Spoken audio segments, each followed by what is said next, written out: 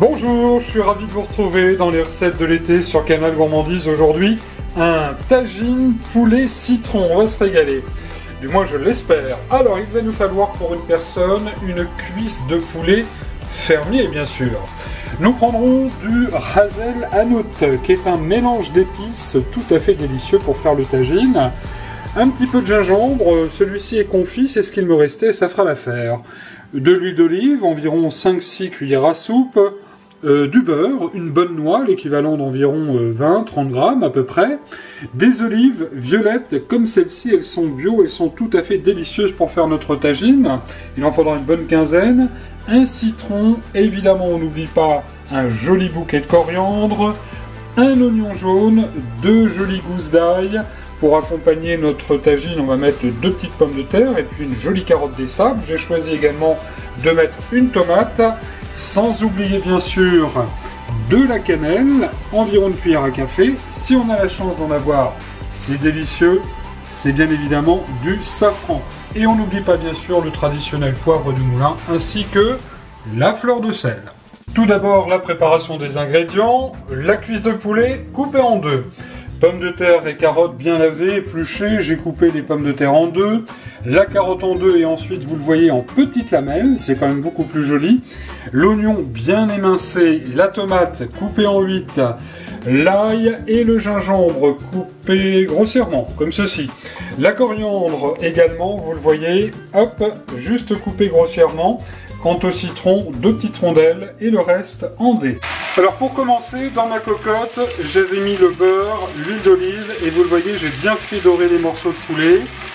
J'ai salé, poivré et ajouté les oignons qui sont en train de fondre gentiment. Voilà, ça c'est la première étape de notre recette. Alors à ce stade, eh bien, nous allons couvrir d'eau. Voilà, comme ceci. Je ne vous l'avais pas précisé dans les ingrédients, mais enfin ça me paraît complètement évident. Alors on recouvre complètement nos morceaux de poulet. Voilà, comme ceci. Et là on va partir pour une cuisson de 45 minutes, mais ça n'est pas terminé, car nous allons y ajouter les ingrédients, c'est-à-dire les tomates, évidemment nos olives, on va ajouter le citron. Dès le début de la recette, si vous avez du citron confit, évidemment, vous pouvez l'ajouter après. Mais là, le citron va avoir besoin de bien cuire avec les autres éléments. Alors, on ne va pas oublier, bien sûr, le fameux rasel hanout. Alors, on va être généreux, hein, parce que ça, c'est très bon. C'est un mélange d'épices. Et le mien contient de la coriandre, du gingembre, du piment de Cayenne, du cumin, plein de petites choses. Il y a différentes sortes de rasel hanout. On va ajouter l'ail, le gingembre, la cannelle bien évidemment. Alors la cannelle avec parcimonie, hein, ça dépend si vous aimez ou pas. Là j'en ai mis, je vous le rappelle, une petite cuillère à café. Le fameux safran, voilà. Alors celui-ci il est très joli, il sent très très bon. On n'hésite pas à le casser comme ça un petit peu. Hop, voilà, ça c'est très très bon hein, le safran. Et puis on va remuer gentiment, voilà, comme ceci, de manière à ce que tous nos épices se mélangent bien. Ça n'est pas terminé parce qu'on ne va pas oublier bien sûr de mettre la coriandre. Voilà. Et notre tagine va pouvoir commencer à cuire tout doucement. Toutes ces épices vont s'infuser au poulet. On va laisser cuire, donc je vous le disais, environ 45 minutes à feu moyen.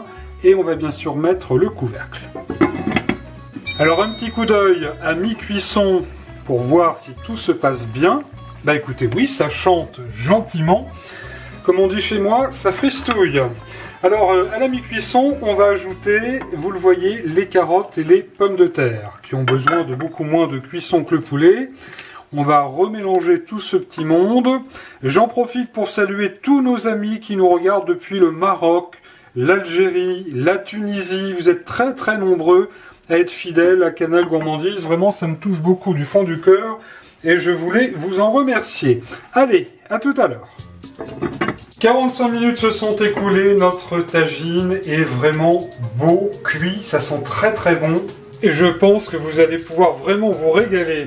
La petite astuce, si vous avez la chance d'avoir un tagine, qui est donc le nom du récipient, qui reçoit donc toutes ces gourmandises. Et bien s'il va au four, vous allumez votre four à 240 degrés et vous laissez confire votre tagine pour une bonne vingtaine de minutes. Vous verrez, vous allez vous régaler.